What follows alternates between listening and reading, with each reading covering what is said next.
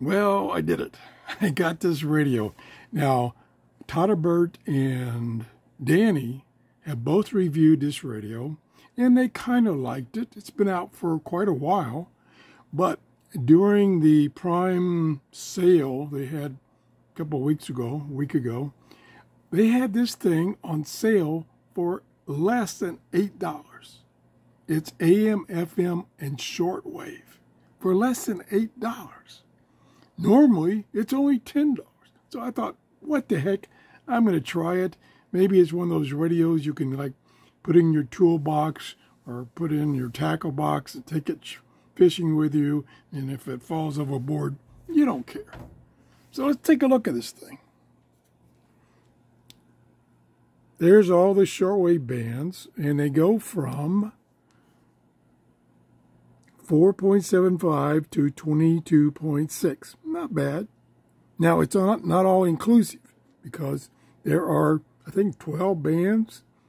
And then it's got FM 1, FM 2, depending on what country you live in. For this model, the earlier models only had for the AM band, it only had stations outside the United States, and for the FM band, it only had the frequencies for the outside United States. This one has AM for the United States, 520 to 1715, and in 2 FM bands, one for outside the United States and one inside the United States. It requires 2 AA batteries, go right here. It's got a telescopic antenna, which is about 15 inches, not very good for shortwave. It has a cloth strap. Nothing here. Up here we have the capability of a DC input, headphones jack, on-off switch, and over here we had the tuning and the volume. Analog receiving, and, well, let me correct myself. It's a DSP. Strike one.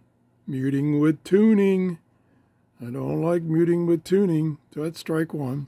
Again, that's on, really gives you problems on shortwave band. So that's strike one. Okay, let's turn it on. And let's see what band we're on. Turn the volume down. We're on shortwave, so let's go to band selectors down here. That's, whoa, that's music. That's FM 1, which is for the United States. And as you heard, it was playing music. I'm going to go to AM first. That should be AM. And we're down at top of the band. And the AM band is shown here. FM, the 2 FMs are up here. The tuning bar for FM was up here, and then tuning bar for, it continues down. So this is the tuning bar for shortwave and AM. So it's this little thing right here and then this bar. Pretty easy to read. We're on AM. So we're going to try tuning. May have to change the direction. Yeah, it's very strong. Okay, we're gonna have to set it here. Oh yeah. Monsignor Pope, good to have you. Yeah. Claro, eso era lo que le iba a decir. A lot of Spanish-speaking stations where I live. Gee whiz. Yesterday, not the day before yesterday or the day before. But how is his gardening affecting the world? Little tinny. You are cultivating In everything now, it is black for a test drive. 1995 Plenty of volume. is a 3-week start. It's a Turn it wonderful down a product little if you're suffering from any. Easy to tune. Now, see, you don't notice the DSP on AM. The muting while tuning isn't there as much. the day before her mother passed away. Okay, that's the band. Not, I have to agree with Todderbert and Danny. Sensitivity is great on the AM band. Now we'll try FM band. We need FM 1. And we need to extend this. Although it's extremely, well, yeah, it's about 18 inches, maybe 2 feet. Okay. Let's see. We're at the top of the band. We've got to watch out for music.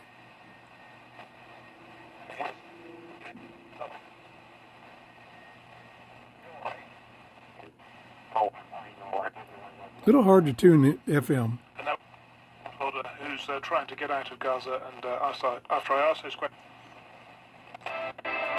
That was this right here. Israelis are united by the shock and I'm pretty sure is the FM station in Tampa, which is a little weak, and if a radio can receive that, it does. That means it's pretty good. And people are asking, how could it have happened? No, we don't want music. Music. Yeah. Those guys are right. They're very sensitive on these two bands. Stay away from that music. Chance for rain and highs along the coast of the upper. Locking right in.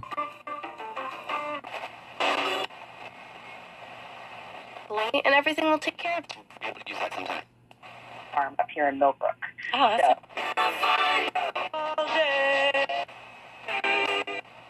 Sorry I have to tune so fast, but I got to stay away from that music. So it picked up a lot of stations on FM. So AM and FM is very sensitive, just like the guy said. Now, it's about 9 o'clock in the morning, so shortwave is going to be poor because of the time of day. Plus, with this short little antenna, I'm not going to get much, but we'll try a little bit. Let's go to shortwave band 1. And we're up at 5 megahertz. See if we can get WWV. I doubt it.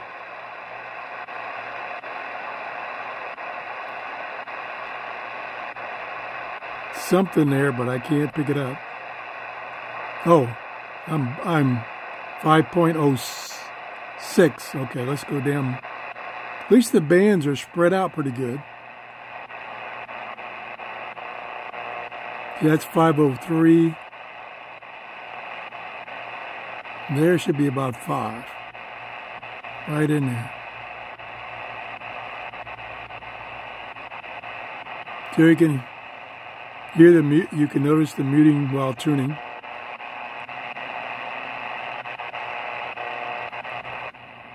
Nope.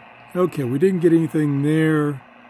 Let's go up to the next one, which starts at 5.6 and goes to 6.4. Usually I can get a Spanish station around 6.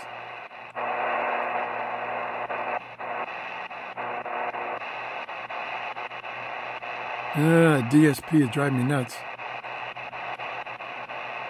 I didn't get anything. Let's go back down a little bit.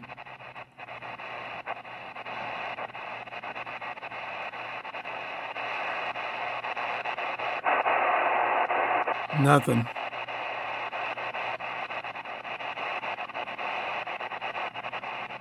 Let's try 9 megahertz, which is band 4.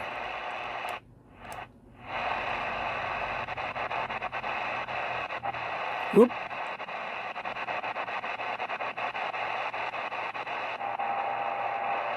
Noise.